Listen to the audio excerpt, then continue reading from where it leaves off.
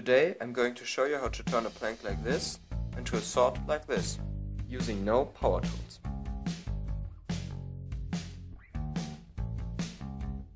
But first, let's clean the workbench.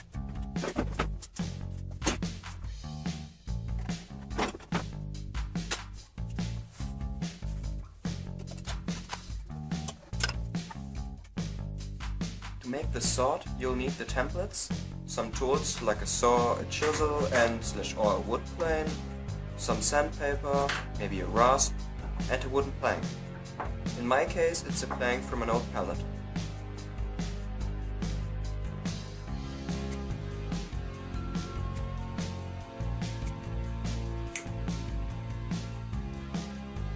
The first step will be to stick the templates together. Then cut the template out using your psychic powers.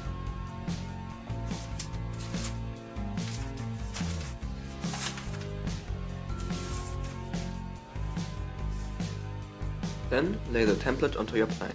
It should of course fit onto the plank. Also make sure that there won't be holes or similar voids in your sword.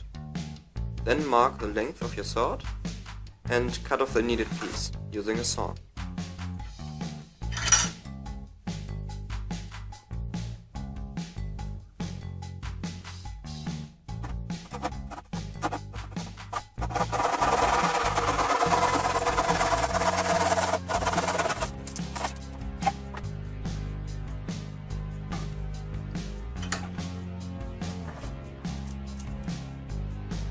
To secure the template onto the wood, I use tape through which I can see the lines fairly well.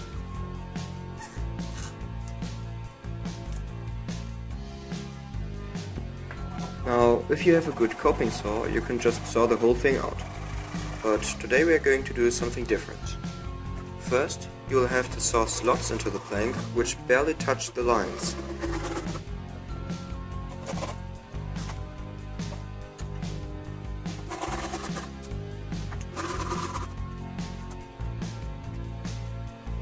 Then use the grain of the wood to remove big chunks of the plank with just a chisel.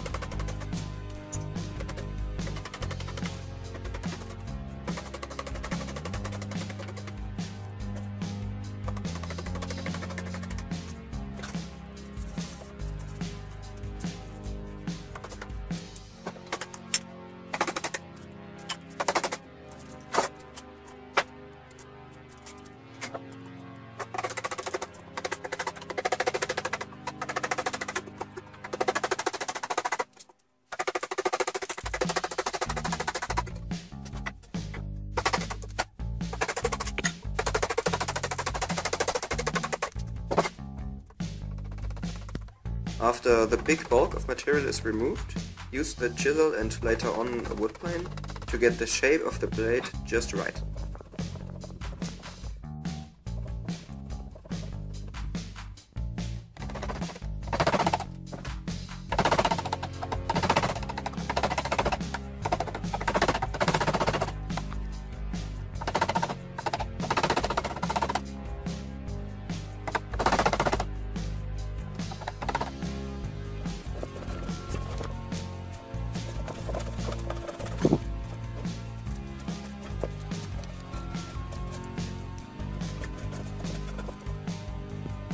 Don't underestimate how quickly a wood plane with a well-sharpened blade can remove material.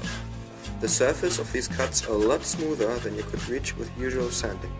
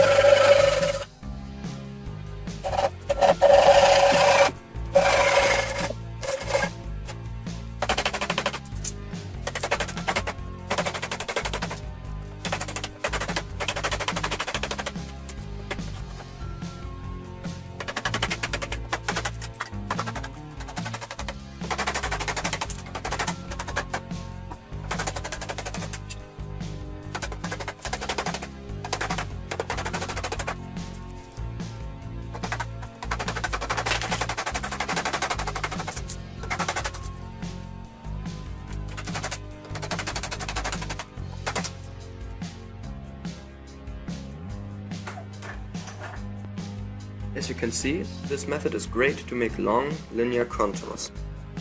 But the same method can also be used to make the hilt, grip and pommel. It's just a small work to do it because of the round contours.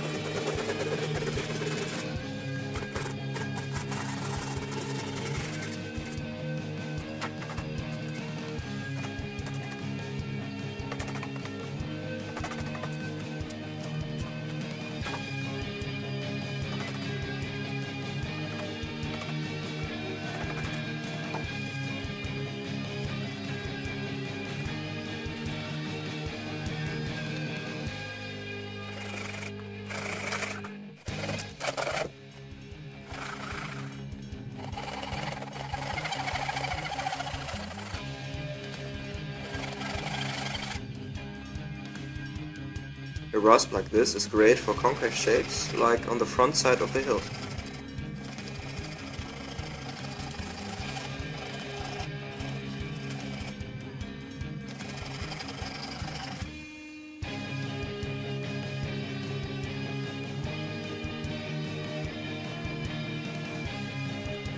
To round off the grip, it's a good idea to remove the majority of the material with a chisel and then do the fine work with sandpaper.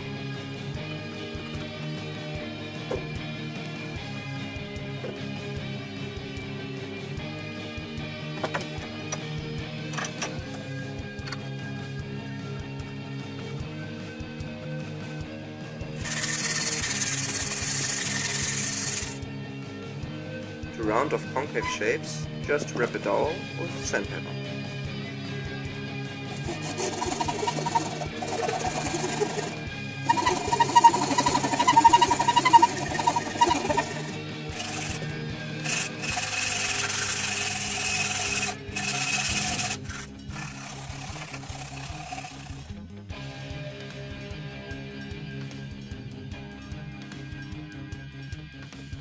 The wood plane is just the perfect tool to sharpen the blade.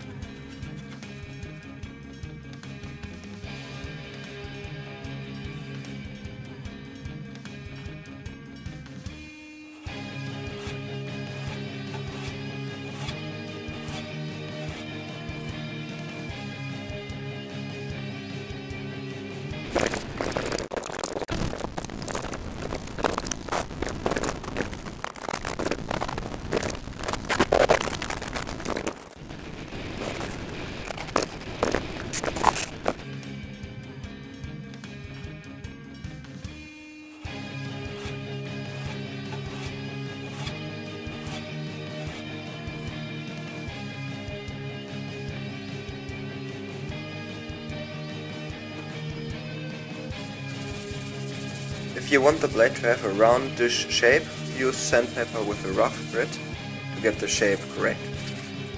And then use sandpaper with a finer grit to smoothen the whole sword.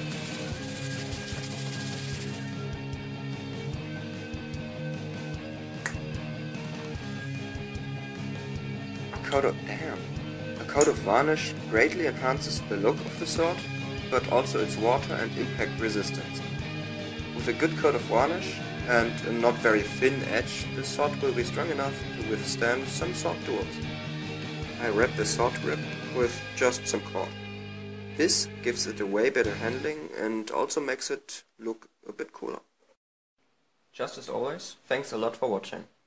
I know that I don't upload videos very often, like once a week or so, but if you like what I do, please go on and give this video a thumbs up and maybe subscribe to my channel.